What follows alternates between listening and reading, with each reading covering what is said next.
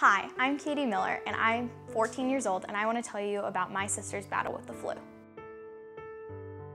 I got a call from my mom saying she was coming to pick me up. She told me to pack a bag and that we were going to Philadelphia, and she told me my sister would look kind of different because she would be asleep and she probably wouldn't wake up.